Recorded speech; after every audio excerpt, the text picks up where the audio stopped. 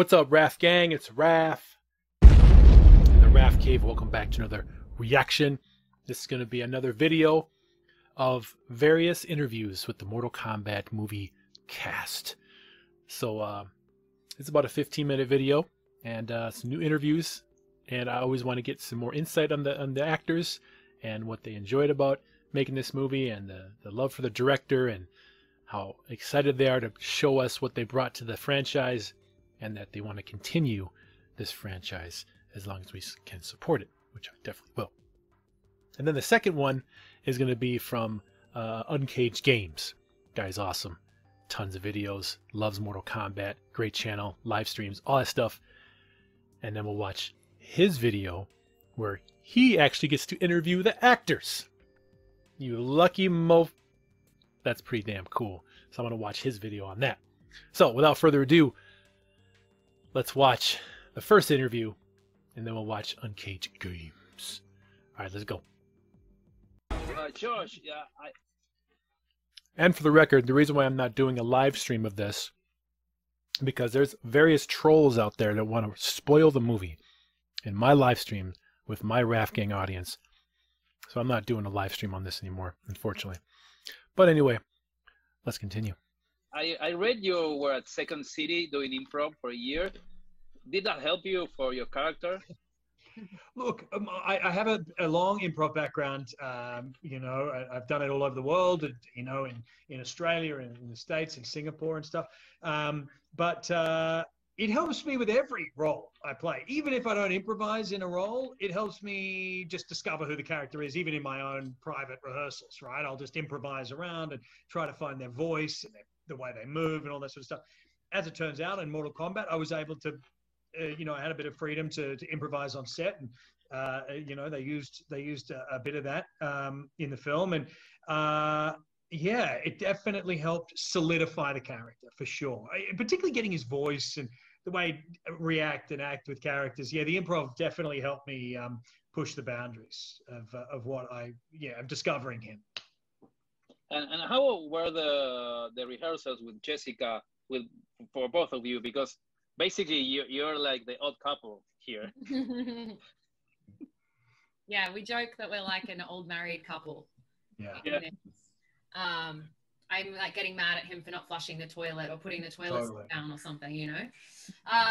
It was fun. I mean, we didn't necessarily do rehearsals for the acting side of things on set. That was just kind of in the moment. It was fun that the director Simon gave us the freedom to play, and it was fun for me to play off Josh, and obviously he's a very talented improviser, so that was really fun too. We never knew what we were going to get from him. But then in terms of the fighting, we really had to rehearse that, and they were like really choreographed fights. So we spent a lot more time rehearsing those than we did the actual scenes. Yeah. Did you have to rehearse a lot of the fighting? Because I guess you're not martial artists like the rest of the cast. Sebastian, what are you saying? You mean this is a weapon? Your beard. No, you're right. We did have to rehearse all that, and it was fun. It was difficult. It was fun, and it was totally a new skill. I've never, you know, in films in the past, I probably had to, you know, punch or slap one time. It was never a sequence of fight like it was in this. So this was totally new for me. And but yeah, Jess and I, Jess is the person I worked with the most on all that stuff.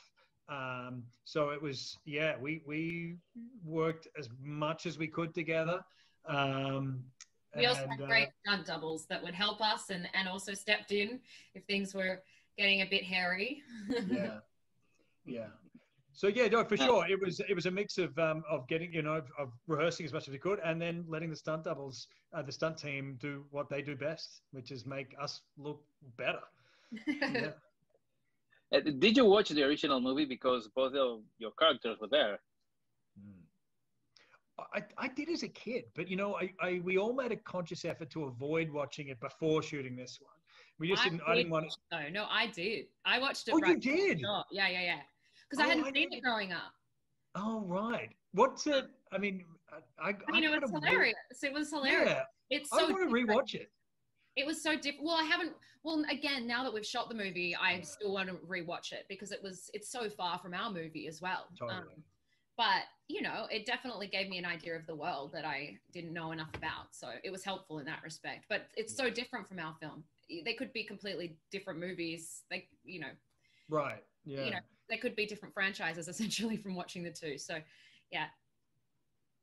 Yeah, in the video game, in the original video game, Kano is Japanese American.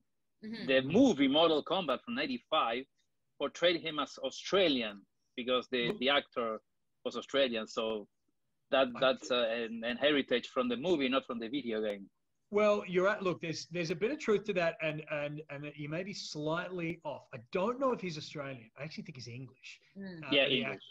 But yes, I understand that because of what he did, Sonya Blade, in that thing in the movie. I remember him saying his accent's quite odd. To be totally honest, it's a weird Aussie accent in a way. It's clearly not natural.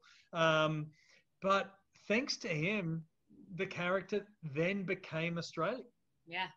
And without that, there's no way I would ever have been Kano. So far, so good. That's just great questions.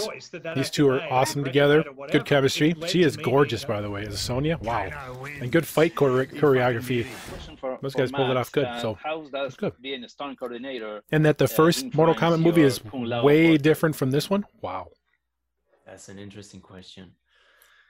I think, there's something about working as a crew member on a film, meaning behind the camera, as opposed when you're working in front of the camera. To me, I always see myself more as a filmmaker in general. And I like this guy. He really knows a lot of martial art. The filmmaking process as possible. Well trained. One of them is obviously acting, but having had a background in stunts and stunt coordinating and action directing, I mean, it makes it so much easier when you have to then be in front of the camera and do your own fights, do your own stunts, because I believe that a good action director should know about how to perform as well, and not only about how to choreograph.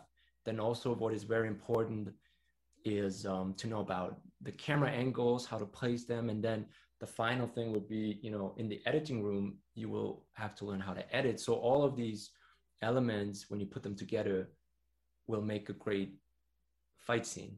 It's not only, one of those things, but they have to be there, put into combination in order to work. And that's why I think it's so helpful to have that experience. Mm-hmm. Luri, originally Liu Kang basically was a Bruce Lee knockoff on the Mortal Kombat game in the 90s. So how make your own Liu Kang and try to differentiate from Bruce Lee with all the traits and the yells and stuff? Yeah, I think I would embrace that. You don't have to make yourself different than Bruce Lee. I think it's characters takes inspiration from Bruce Lee. Absolutely. He said that, there is no form. All form is restriction, and it's about self-expression. So if you want to really pay respects to Liu Kang, you have to come up with a way to express yourself in the way that it's truthful to you. Actually, Liu Kang has gone through a lot of renditions. In the very original conception, Liu Kang was designed after an actor, Gordon Liu, in 36th Chamber of Shaolin. Yet he was actually bald. And then, over time he grew some hair, and here he grew a lot of hair. I think with each rendition, Liu Kang's reincarnated. So this time I take it as Liu Kang's reincarnated into my body. And I have to make a version of him that makes sense in this world. In this world, Liu Kang is a lost wolf searching for his pack. And eventually he finds his pack to defend the earth. And that's how I took to it. Mm-hmm. Interesting way looking for his pack. Where to fit in, basically. Are Kung Fu martial artists. Do you see any difference between the Kung Fu that you train between you, Luri, and you, Max? And the characters that we had to Yeah, portray. and yourself also. Like the Well, character speaking you're for myself, I portraying got different very from lucky. I think what you know in real life. Yeah. you know, being chosen to play Kung Lao because my previous experience with the martial arts was, I mean, involved some of the styles that Kung Lao was actually practicing. So it made it much easier. So it was, I found some kind of similarities uh, with me and Kung Lao. So yeah, it was easier Yeah. that way. Good. And Ludi? I think there's a big difference between the styles that Max and I inherently know. My training was mostly in Muay Thai and Jiu-Jitsu, but that is less cinematic. So for me to learn all that over the years, I've learned that fighting on screen is a lot more like dancing, where you're not trying to kill the person across from you because otherwise you get another actor hurt and there wouldn't be any film left. It's more like dancing. You have to go with the right beats and you have to make it show on screen because it's meant to be seen for the audience. And it's not until you guys see it that the actual move is complete. So I think that's the difference. Kill them.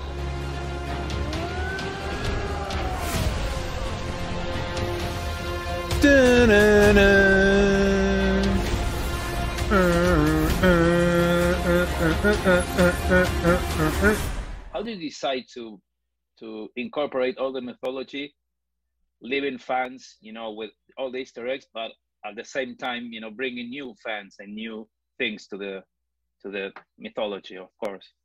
Yeah, well, some of them were very big, sort of fundamental decisions, and then it allowed us to also think about opportunities where we could put in other pieces of information that would allow it to things to exist and for fans to spot and understand that didn't get in the way of the storytelling for new audiences.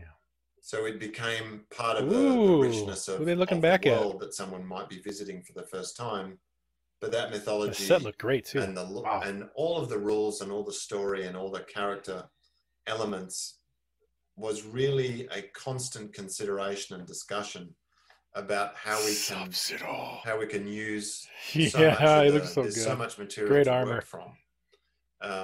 It became a question of deciding what to keep in and what to keep out, and that was almost daily discussions on how in pre-production on what we keep in and what we don't. So it was just a never-ending conversation as part of the pre-production, really, on how to balance that. The fights are very different, one from each other. Was there an inspiration of each one of the battles, of the fights, or how did you decide to make them specially different from each of the fights we see in the movie? Yeah, so that was a very considered approach early on. We created a fight graph and a fight plan for the whole film. So we storyboarded the whole film out. That's cool. Who's going to fight who? Those fights then existed and we knew where they were going to be. And I had all the storyboards all down one hallway in the pre-production office. So we could stand there and we could all sort of understand the helicopter view of it. Mm-hmm. And then all of those fights then got planned to build character and to drive the story. And the stances, the stairs. Let's go.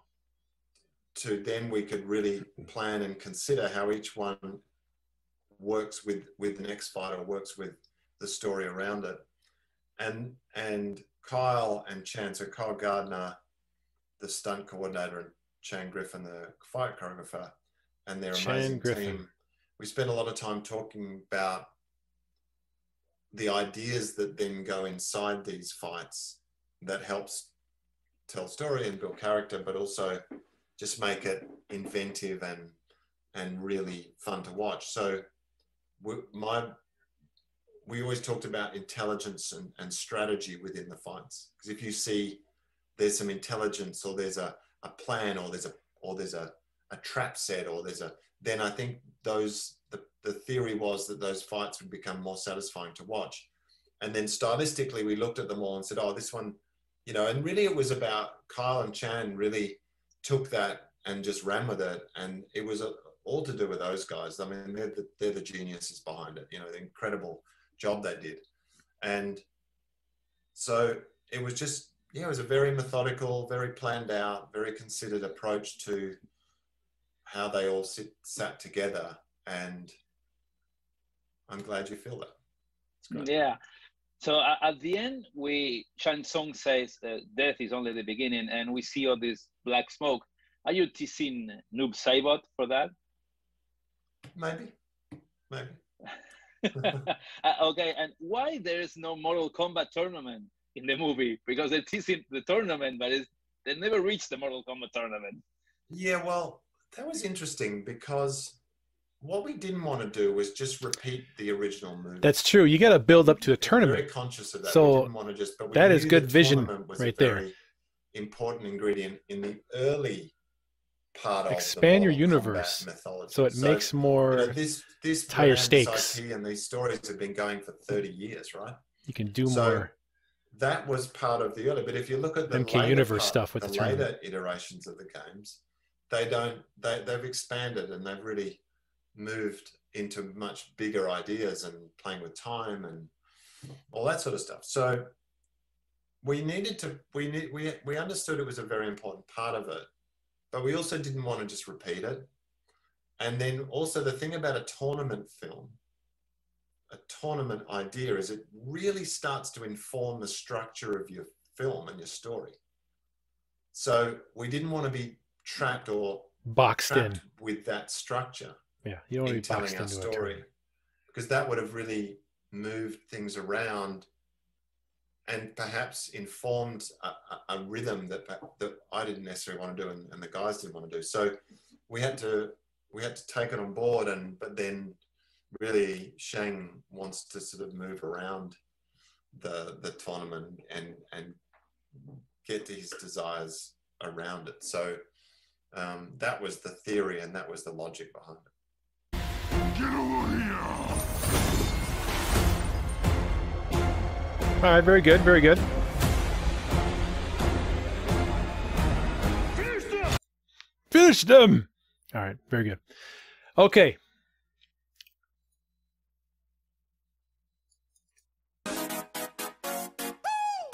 Your time to answer some of these more. Sorry. Is it right here? All right.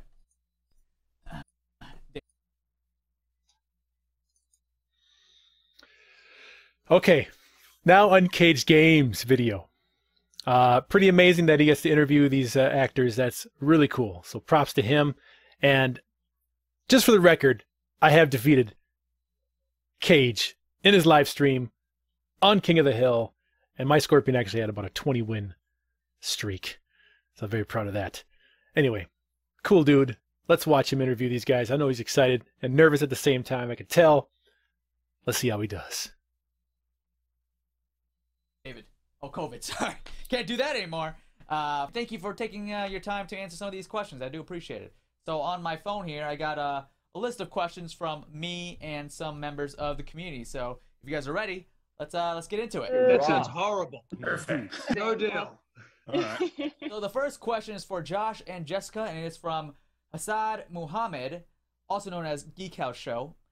They ask, in the Mortal Kombat games, Kano and Sonya Blade has always been rivals. Could you tell us more about that dynamic in the movie? We don't like each other at all in real life, so it was really easy. Okay, so that's the first I heard about that. For me, the real challenge was trying to mask the sexual tension, and I think we did a pretty good job. He's being honest. A little bit awkward. Yeah, it was a bit awkward. Well, no, Jess and I were friends before the film. I think Jess was the only actor I knew before going into the, personally knew going into the film. So, and Yeah, we had the most to I had the most to do with you, Jess, in the film. Yeah, So, same. Well, I did with you too, but yeah. it's really fun. We get to play a really fun dynamic of really. I mean, yeah, we really don't like each other in this movie. So and that's really fun. But we both need each other in this movie, as you'll see.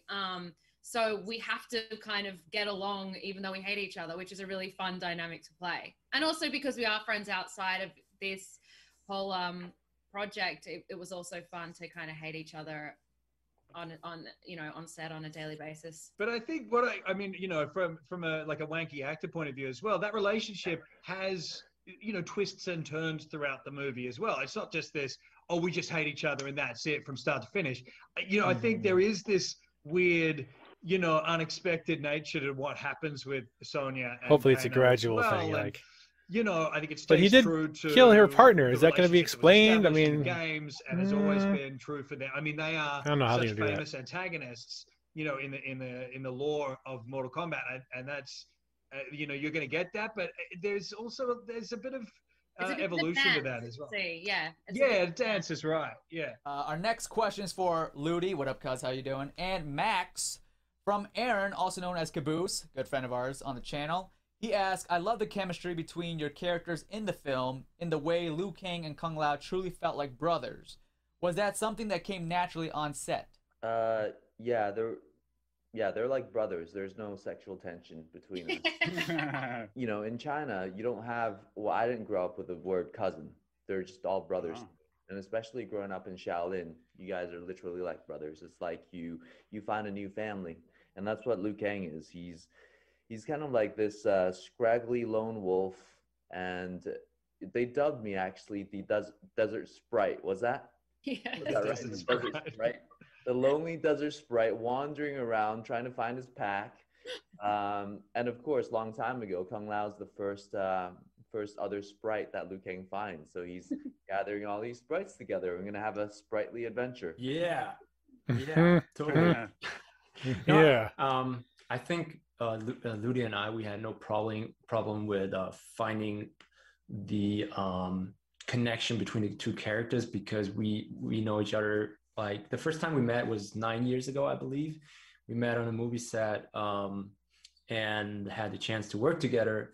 And then when we heard that we would be working together on Mortal Kombat, it was just like, yeah, man, because by then he was already my brother, and so it was very easy to that was interesting. find the connection. 9 years ago, Max, we were playing best friends as well because you were. So Max has had extensive martial arts experience. He's been on Jackie Chan's stunt team for over 10 years, and on the film we met, you were stunting for my best friend's the actor that played my best friend, right? Yeah, I doubled for him. So we're already somehow fighting, or I was protecting you, or you were protecting me. I was chained up. I was hung for hours there in that scene. It was like negative 19 degrees. I was hung for hours, and then you were getting beaten up too. So, yeah, through Negative sweat, tears, and blood, we're always there together. That's What pretty movie cold. is that? I want to see that film. Yeah. I want to see the movie. It's got a great name. I want to The see film the is- hang. I don't know, but it's got a great name. It's I'm Sorry, I Love You. Oh. Sorry, I love you. Okay. I mean, okay, getting hung up for hours like that. That was kind of the rap party for me. I seem to remember. Things got out of control, but we could talk about that another time. No, let's talk about it now, Josh. 12 minutes talking about this. Yeah, sure. Cool. Speaking of cool, Joe, I'm looking at you, Sub-Zero. Also, All right. Every time you showed up on the screen, I got chills, pun intended. My question is, was it difficult filming fight scenes and just moving around while wearing the Sub-Zero outfit? Okay, I gotta be honest. It was really heavy. It was really. I remember the first time I wore the suit. It was like, and with me and Cappy, she's amazing. He's like, this is the costume, try it out. And then I tried, and I was in the costume. I was like, how am I gonna be able to fight in this costume, Cappy? I was so worried that, is this the only costume? And then she was like, yes. No way. And I was like, just kidding. Of course, we have you another costume that you can fight. So it's very thoughtful. It's very thoughtful for them to, you know, to just create two versions. So one is for the look, it's just all iron, just super heavy, maybe more than 10 kilos. And another one is like 6 to 7 kilos, and then you know you can still move. With all parts, is just you know you can still stretch your body and then stretch your legs.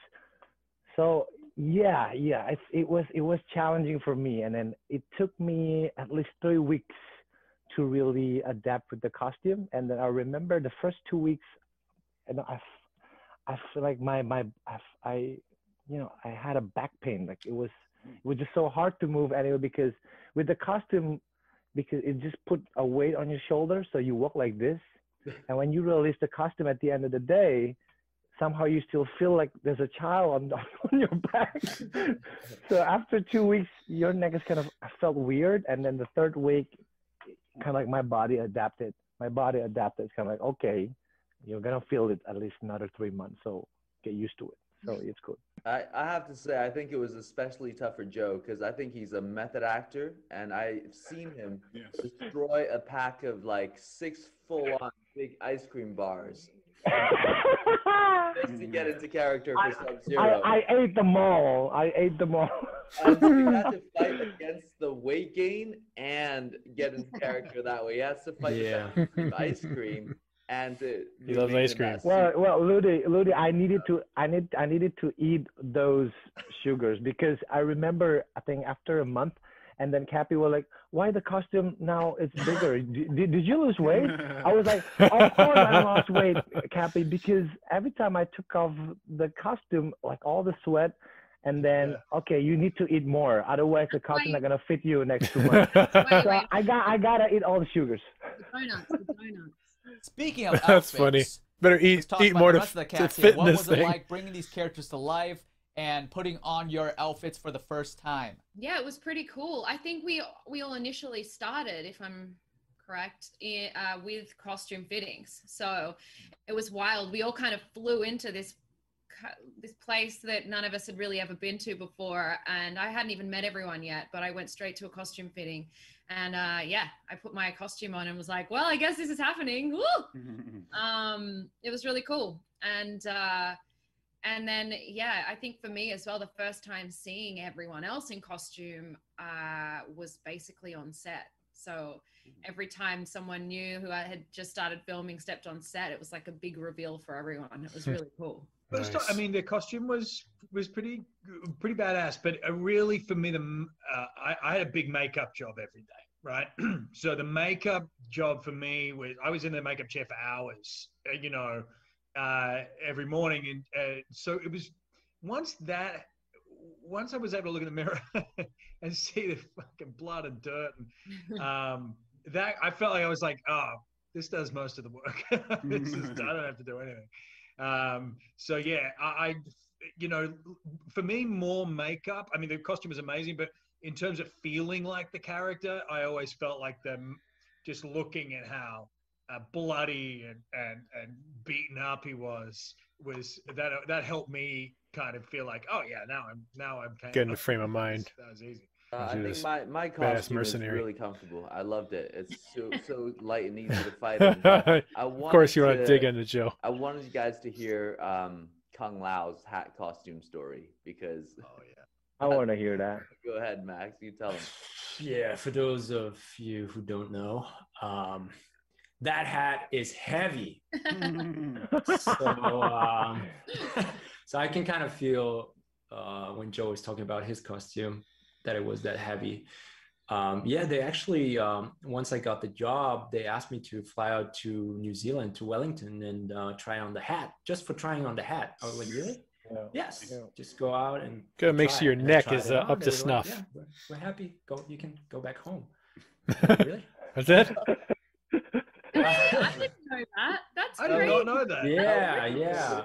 I think I ended up spending a week or so in New Zealand for the first time in my life. Wow, New Zealand's beautiful. Did they fly you back home to Germany? No, I think at that time I was in Beijing in China, and they flew me out. Wow. To Wellington. Could you imagine if you did that right now? 2 weeks quarantine over there. I know. Try on the hat. Another- Back to Wow. China, 3 weeks It's quarantine. another world right now that we're living in. That's what I miss the most is flying around the world trying on hats. You know? I know. When I know. can we get back to that? You know? That hat? I prepared myself during the preparation phase, the training phase, cutting out a hat from cardboard and putting it on my hat. And I was doing the spins, the flips, everything with it, and it felt nice. You know, I was like, yes, I got this. I got this. And when I tried on the new hat, I like, really? Do it weighed again. Like, probably 8 kilograms. So imagine 17 pound. There was no way I could Woo. move the way I wanted to, but we Okay. figured Yeah, it yeah, out yeah. I can eventually. kind of I don't imagine even that. know how we did that, to be honest. Wow.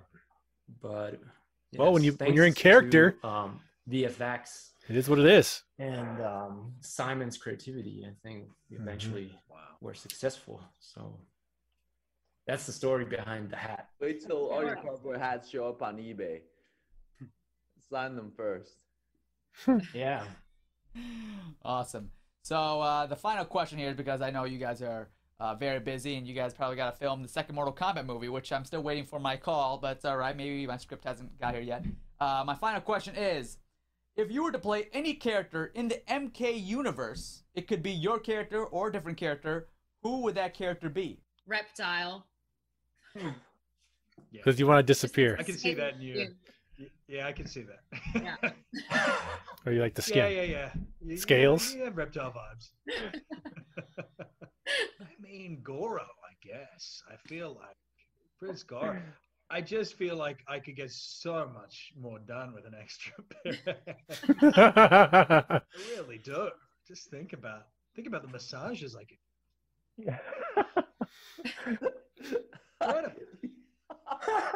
Am I wrong? Forearm massage. One inside story, Give like yourself. when I first appeared in the movie and Josh is coming out with those lines like from out of nowhere. I mean, he's so great at improvising. We all cracked, and there was one particular thing where I was like, I just couldn't hold it, so it was very tough. But What was the so line? funny, man. It's a funny line. You guys are the best. What about you guys? Who would you be? Ludi, Max, Joe? And I just don't know. I just identify with Liu Kang. He's vegan. I'm vegan.